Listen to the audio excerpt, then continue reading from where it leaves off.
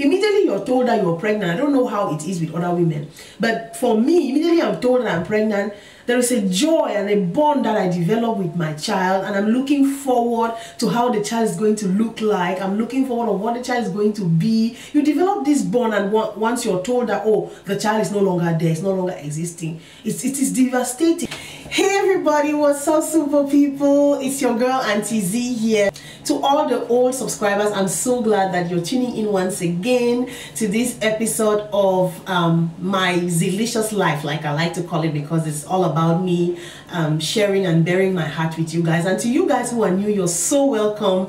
Thank you so much for choosing to watch me today. Make sure you hit the subscribe button and the notification bell so you get notified every time I post a video.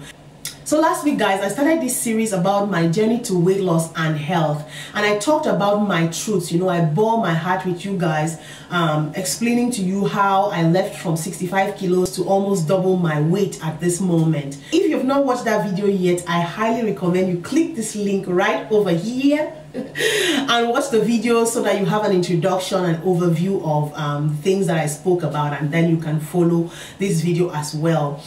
In today's video, guys, I want to talk to you about how miscarriages, the numerous miscarriages that I had, led to depression, and how depression affected my health mentally, physically, emotionally, and psychologically. So if you may, grab yourself a cup of zobo or folere drink, or a hot cup of cocoa if you're in a cold place. Smuggle up in a blanket and let's get right into it.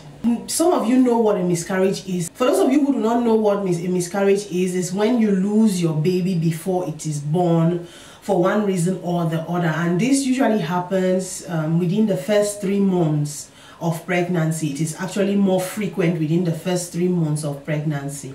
Science has given quite a number of reasons why this happens. Sometimes they say there's a genetic defect or something like that. You know, I don't even want to get into the science of it all, but bottom line is you lose your baby before that baby is born. Some people lose the baby earlier on in the pregnancy, like 5, 6, 7 weeks, 9 weeks, 12 weeks. Other people lose the baby a little bit further on in the pregnancy, after 3 months. Some people even lose the baby at 5 months.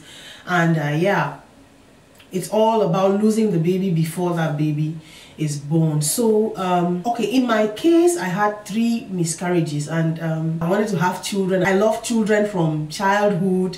I can remember one lady who was renting our house back in the day. She was pregnant. My mom used to tell me that I'll actually steal food like fried chicken and hide and go and give it to this lady who was pregnant, so that when she gave birth to the child, I think I was so young, I was very young at the time, maybe 6 years old or so. So when this lady gave birth to the child, the lady named the child Zita. So that's how much I love children. And growing up, you guys know that I was a nanny in Germany. I came to Germany as a nanny, so I've always really loved children. And I used to tell myself that, oh, if I get married one day, I'd love to have like 4 children.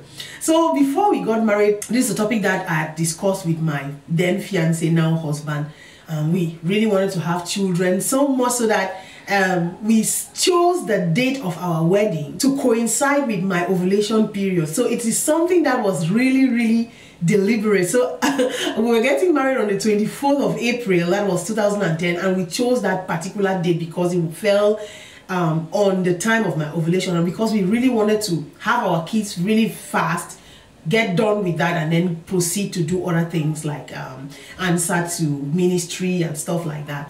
That was our wish. And you know, many times you make wishes, you have desires, but what God permits, that's what's going to happen. I personally had 3 miscarriages. The first one I had just after we got married. So actually the plan of the ovulation period and the marriage worked. It worked. So I got pregnant. I found out I was pregnant in May. I got married in April, and at the end of May, I found out I was pregnant. I was like, oh my goodness, this is something, you know. What happened was that I think after 6 weeks, when the pregnancy was confirmed, because I saw my gynecologist, pregnancy confirmed, tests were made, the pregnancy was confirmed. And so at about 6 or 7 weeks pregnant, one day I think I had to go to work, something like that, and my husband was accompanying me to go and help me do that job because we had just found out that I was pregnant. So he didn't want me, you know how men are, but especially during the first pregnancies, you don't even know what's happening, so you're really pretty careful. And so he said no, he's going to accompany me to do that job. I was a student, I had to go and clean somebody's house, one lady's house that I had been working for a long time. And so he accompanied me to do that job. We did the job, and when we came back that night and we slept, I just felt, you know, like there was something, you know, when you have your period, you feel it as it's coming out. So I felt it, and this time it was really quite weird because I don't have a heavy period. So but this time I felt that this kind of period is really heavy, and why should I have my period when I just found out that I am pregnant? So went to the bathroom to look, and I discovered some clots of blood and stuff like that. I told my husband. It was in the middle of the night, so we waited for the morning, went to the gynecologist. They checked, they couldn't see the heartbeat of a child anymore, couldn't see the small embryo that was there before. And let me tell you, it was a devastating moment for us, very, very devastating. The second time I had a miscarriage was after I gave birth to my first child, after I gave birth to Jemima. Sometime after that, I think, when was it even? A couple of months, I should think. After that, I was pregnant, maybe a year or something. Because actually, they gave me 1 year after I gave birth to Jemima. The doctors gave me 1 year to really let my body rest. Because, like I mentioned to you guys, my cesarean section was really rough. It was rough on me. It wasn't healing. And so they gave me 1 year to rest my body and not to get pregnant. So I think we respected that. By the way, because we were not even having any sexual relationship, because my wounds were really terrible. It was a nightmare. You couldn't indulge in sex with your husband because your body, the below your tummy is really painful, you know. So that's how we also the pains forced us to respect that. And so I think I got pregnant again after 1 year. Jemima was already about 1 year, I should think. And I also lost that pregnancy. And this time I lost that pregnancy at around 10 or 11 weeks. I can't even begin to explain to you how I felt, you know. I can't begin to explain to you how devastating that was. You know, you begin to ask yourself questions. Why is this happening to you? Why did the baby not leave? You know, you have no questions. You have questions, but you can't get appropriate answers that can console you. It is devastating like that. And just before I'm going to come back to these feelings, but I had the third miscarriage after I gave birth to my son, Emmanuel. So I gave birth to Emmanuel, and then I was pregnant again, and then I had a miscarriage as well. And this time the miscarriage was at 12 weeks. So you can imagine the baby, you can practically see the baby. The arms are formed, the legs are formed, everything. You go for your checkup, you see the heart, everything. You go and come, you see that. Now one day you go and the heart is not beating anymore. During the last miscarriage, I was actually rushed to the hospital by an ambulance because the bleeding was so heavy, the pain was so excruciating that I had to be rushed to the hospital with an ambulance. They check. They weren't seeing the baby clearly anymore. They didn't have the heartbeat, but what was happening was that they were not even seeing the baby clearly anymore. Something that we had on this, their pictures. You know, when you go for checkup, they usually have these pictures that they snap of the baby and show you. So it was like there was a fluid all over the place, just covering the baby. You could not really see the baby's features well. And at that moment, I'm telling you that it just broke my world, just shattered completely, because at the end of the day, you cannot understand why things like this is happening, you know. And of course, many people might think that, oh no, you already have 2 children. And eventually people, some of my friends even, and also some Christians, they will say, oh, you already have a child. Like, for example, when the second one happened, I already had Jemima.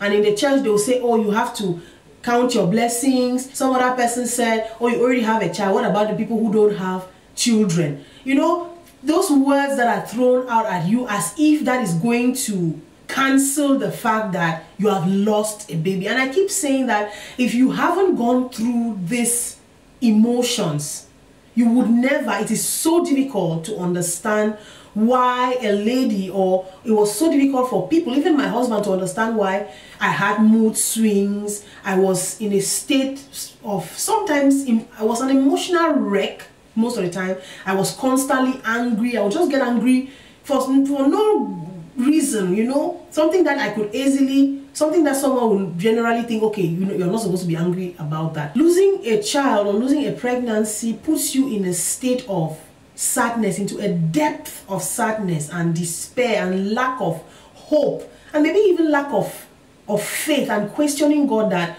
words cannot explain. And then you begin to think to yourself, oh, this is unfair. Why would God allow you to carry a baby and then lose the baby just a couple of weeks after? If the baby wasn't supposed to be there, then why should you even get pregnant in the first place, you know? So those are the kind of things that went through my mind, that put me in all kinds of moods. I would be crying. My husband would ask me, well, why are you crying? Oh, you are healthy. At least you are healthy. There's nothing wrong with you. You still have other children. Other people, my friends, some of my friends say, oh, you still have other children. But that did not cancel the fact that I had lost my children.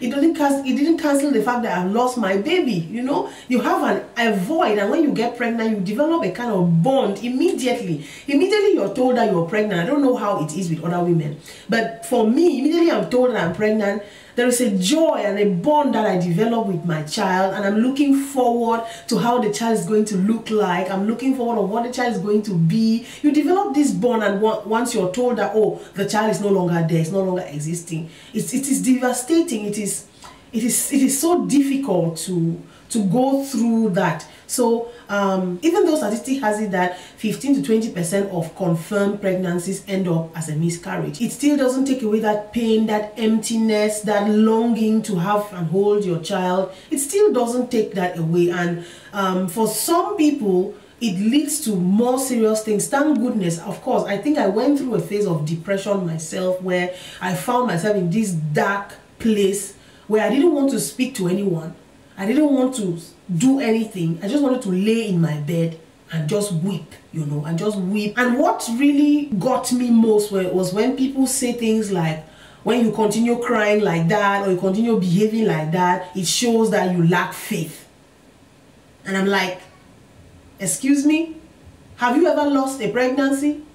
Have you ever lost 2 pregnancies? Have you ever lost 3? Do you know what it means to go through all of that? And this thing, and I just want to say something here, that I have learned that a loss is a loss. Many times in our society, what I've realized is that our society tries to stop people from showing their pain, or for crying and stuff like that. There's a kind of stigma that is attached to people who weep and who show emotion, who show weaknesses because of the pain of loss. And that is something that really we need to stop this, because it has created a kind of stigma and a kind of silence over these matters. That is why you're going to see that so many African women, even in Cameroon, they have miscarriages, but they don't even talk about it. They don't tell their loved ones about it. They bear all of that pain and the sorrow in them, and which eats into their minds and into their hearts and causes even more serious problems. So I've learned from the Bible that sometimes it's good to listen more and just let someone cry their pain away. You know, there should be a time of mourning. A time of mourning loss, whatever loss it is, whether it's a baby, whether it's an adult, whether it's a spouse, whether it's a parent. People should be given the chance to mourn their loss. And that is the problem, especially also in the Christian environment. It's as if you're not allowed to mourn. If you mourn the loss of a child, it's like you're saying, oh, God is not good enough for giving you other children, or for blessing you with other things, or you are not acknowledging the goodness of God in other areas of your life, which is so unfair to the person that is going through a very difficult situation, maybe of loss or something. Just to share with you some of the things that I went through during these periods of miscarriages. The first one was really good. The feeling of loss, I mean, loss and emptiness was so hard, so difficult, that I started feeling that void with the only thing that I knew that couldn't disappoint me: food. You know, so I would eat. I would forget about all of the nutritional advice that I even gave to people, you know, because at the moment I was suffering, you know. I needed something to fill my void, and of course food was not the solution. I felt at that time that every time I had my share of my chocolate or maybe my fried rice, I felt a little bit better. And of course you feel better for just that period, and after that period the whole drama starts again. And in my case, I didn't only lose a child once, I lost the child the next time, and I lost the child again. So 3 times. In between the miscarriages, there were also the cesarean sections that were terrible on me and really weighed down on me physically. So it was really a painful experience for me, if I say so. And of course, many people wouldn't see that on my face, because most of the time I'm smiling, I'm jumping online, I'm doing this or I'm doing that. But to be quite honest, it wasn't an easy thing for me. And of course, there are some people that manage these emotions differently. Some people go through miscarriages differently. Some people don't have the same symptoms, maybe like myself. So it doesn't mean that if I went through that, some other person must go through that as well. Some people handle it better, some people don't. You know, in my case, maybe I was a little bit more touched by the fact that it happened even frequently. You see, I also went through mood shifts, you know, mood swings. 1 minute I'm annoyed, I'm in a state of despair. 1 minute, in fact, it was just this up and down, up and down, up and down. You just feel that, what the heck is going on? You know, and you want to come out of there, but it seems so difficult, you know. And then the people that surround you are not helping. Of course, I didn't go to my family, close family, to say all of this, but like the Christian community, my husband was there, you know. He would try to encourage me in his own way, saying that, oh, don't worry, God is going to do it for you, and so on and so forth. He would pray with me and stuff like that. But at the end of the day, I still had those emotions. So I was angry, I was vulnerable. The least situation could just cause a total catastrophe. The way I would react to it, it could just be really terrible. And of course, all of the mood swings also affected my relationship with my spouse, you know, because there were times I just wanted to isolate myself, just wanted to be alone. I didn't want to hear anything. I didn't want even somebody to even pray for me. I didn't want it. I didn't want any of that. I just wanted to be alone, you know, trying to soothe my own emotions by myself.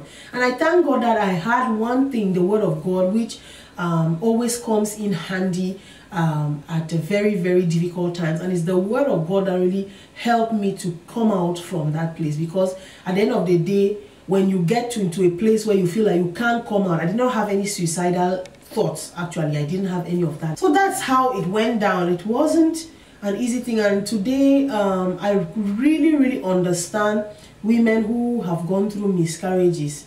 And I just want to say and encourage you, if you have had a miscarriage or you're going through a miscarriage at this moment, I want you to know that it's okay to cry yourself to sleep. It's okay to feel hurt. It's okay to feel angry. It's okay to even question some things, because it's part of the process. It's part of the healing process. If you are not allowed to question, to be angry, to show, to bring out those emotions from within, then it's going to eat you up on the inside, and you're going to stay in that dark place for even much longer. Know that you're not alone. So many other ladies have gone through the same thing. Many people don't speak about it, it's true, but know that you are not alone, and this is a phase, it's going to pass. Okay, I just want to encourage you out there. And for those of you who has someone or who knows someone who is going through miscarriage, or who has just recently gone through a miscarriage, I want to really plead with you not to say certain things. There are certain things that you don't say to someone who is hurting.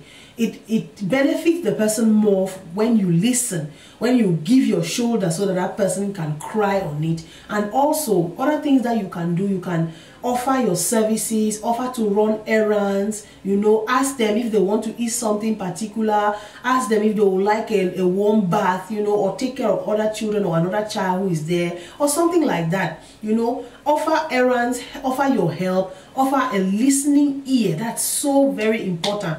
A listening ear, instead of saying things like a child of God cannot be in despair, or a child of God cannot be depressed, it is not godly to be depressed, and so on and so forth. Listen until you have gone through that phase, until you have gone through a miscarriage, you wouldn't know how it feels. You wouldn't know how it feels. So if at all you want to do something, then listen more, talk less, offer your arms, offer your shoulder where the person can cry on, and offer your service that the person can use. Also, if you're going through a miscarriage, seek help. Seek help. If you've just gone through a miscarriage, if you don't have anybody you can talk to, then seek help. Seek professional help. There are psychologists out there who can help you, can hold your hand and help you through this phase. Okay, know that you're not alone. You are going to get through this. You're going to certainly get through this. I like to always say I have 6 children. 3 are alive and 3 are in heaven, you know. So at the end of the day, know that all things work for good for those who love God and who are called to his purpose. So that's just what kept me going, the word of God. There were many times I just went to God in tears, just crying. I had nothing to say. I'll just be crying in the presence of God, and I felt that comfort, you know, of the presence of God. Seek the presence of God in this period. If you are going through it, seek God's presence and allow the Holy Spirit to comfort you, because he's the comforter. And at the end of the day, you're going to see that it may take some days or some weeks, it may even take some months, but you're definitely going to get out of it. And also know that food is not the solution. It's just a temporary comfort, and sometimes food may do more harm than good, like in my case. I hope that this video has been of value to you. If you know someone who has gone through a miscarriage or who is currently going through a miscarriage and you have some tips that you want to share, please comment in the comment area below so that other people can benefit from this. Make sure that you share this video, give me 2 thumbs up, and I'm going to see you in my next video.